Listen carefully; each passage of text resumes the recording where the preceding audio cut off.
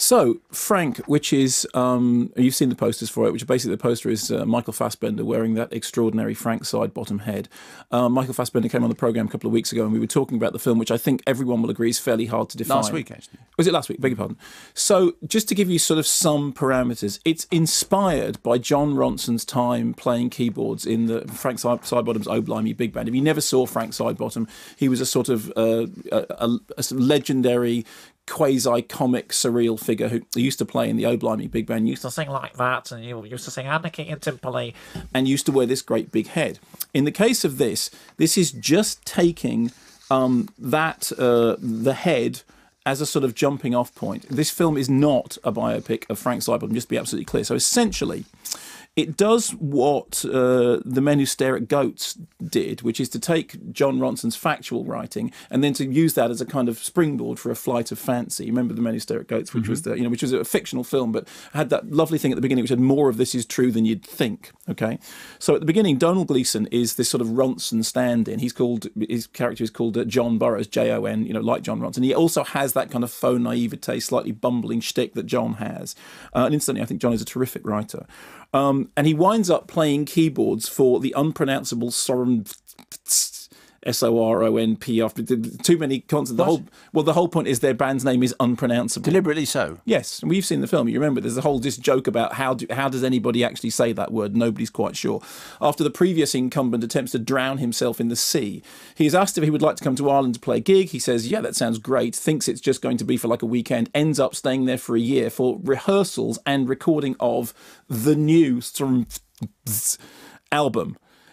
Throughout this whole period that he's there, Frank, as played by Michael Fassbender, and for most of the movie, you'll have to take my word for that. Or his word. Or his word, never takes the head off. Here's a clip. Can I ask you something? Sure. Why do you wear that? You think it's weird? Kinda. Well, normal faces are weird too, you know. The way they're smooth, and then, all bumpy and holes. I mean, what are eyes like? It's like a science fiction movie. Don't get me started on lips.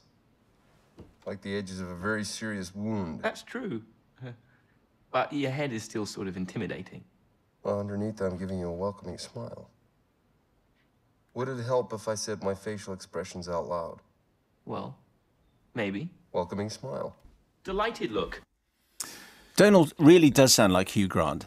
Oh, do you think? He really, really does. I mean, I know we addressed this when we were talking about time. Yeah, that same comparison was Good made. voice, though. Yeah, but although I think actually in terms of the sort of slightly shambling manner, there is a lot of John Ronson in there, which is probably the film's closest genetic link to John Ronson's time playing with Frank Sidebottom. Essentially what they've done, and it's John Ronson and Peter Strawn writing the screenplay, is that they've taken the frame of the Frank Sidebottom character and invested in it the method of Frank Zappa, of Captain Beefheart recording Trout Mask Replica, which are the sort of famous legendary stories about holding the band hostage in order to get the thing right. And as Michael Fassbender was saying last week, Daniel Johnston, that sort of idea about genius and madness and, being somehow rolled in the same way. And the film is actually very good on that subject of what the relationship between genius and madness may or may not be, and it kind of questions a lot of the cliches of that idea. When you look at the poster, I think it's tempting to think that the film is just a kind of zany, wild comedy, and in fact, again, when Michael Fassbender was on, he was saying that when he read the script, he was laughing out loud on every other page. I think that the truthful thing is it's a tragicomedy. It's no more a Frank Sidebottom biopic than, for example, Todd Haynes' I'm Not There was a Bob Dylan biopic. You remember that? We had all these sort of different characters, completely disparate people, but somehow gave you a sense of Bob Dylan's career in this weird kind of kaleidoscopic way. Well, what this does, as I said, it's Beefheart and it's Johnston and it's Frank Sidebottom all sort of put together into this central character who's in the film is American, and with whom John Burroughs, the Donald Gleeson character, becomes completely sort of infatuated and fascinated. He also sort of falls in love with Maggie Gyllenhaal. Is it Gyllenhaal or Gyllenhaal? I think he said Gyllenhaal last week, didn't he? It's Gyllenhaal.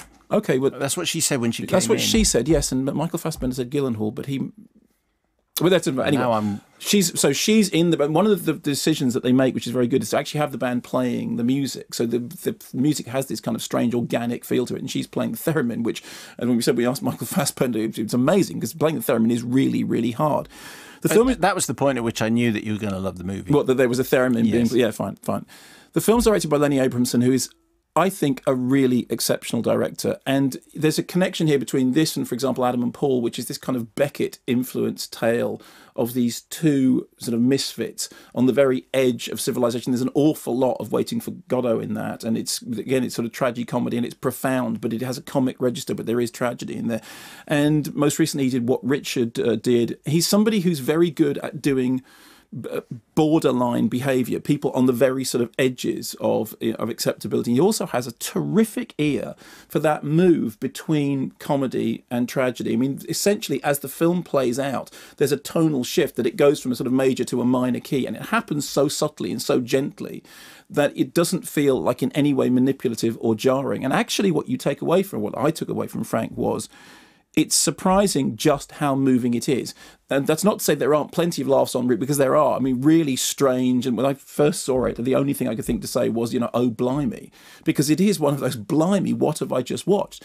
But the really impressive thing about it is that it goes from the comic register to the tragicomic register into this something which is profound and melancholic and genuinely heartfelt. The songs work terrifically. Steve Reddix is a terrific composer, and they go from from the sort of the oblique, which is that song about Lone Standing Tuft, which is this ode to a stray carpet tuft, or Frank's most likable song, which is this kind of just weird, wacky, jokey song with Maggie Gyllenhaal says, "That's your most likable song? People will love it."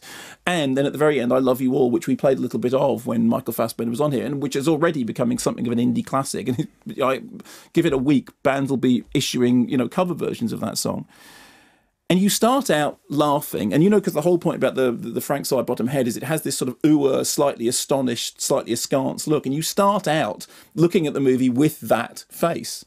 And then as the onion layers get peeled away, your expression changes. And I think it genuinely becomes something profound and moving, and I think it's a really, really impressive film. I think tonally, you're in the same territory as, for example, Todd Haynes' Superstar, which was the Carpenter story told with Barbie dolls, or that weird movie Brothers of the Head, which was a just strange little sort of off-the-wall British mockumentary.